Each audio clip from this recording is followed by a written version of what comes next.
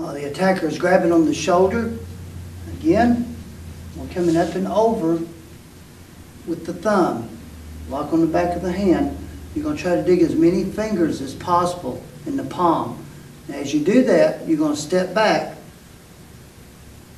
with your right leg and place in the other hand just identical. Your thumbs may cross.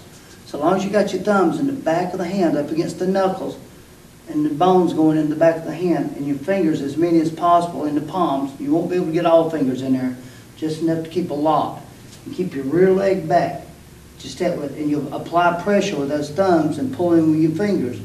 And it should be a tap right there. From there, okay?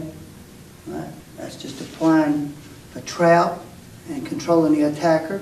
Again, come up and over with the opposite side from where you're being grabbed from. Put the thumb, place it in the back of the hand quickly.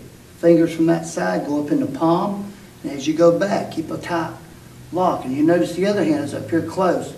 And as you step back, you counter pull that arm and break it off the shoulder and lock it. You're doing all that as you step back, and you apply just a bit of pressure, see if it's working.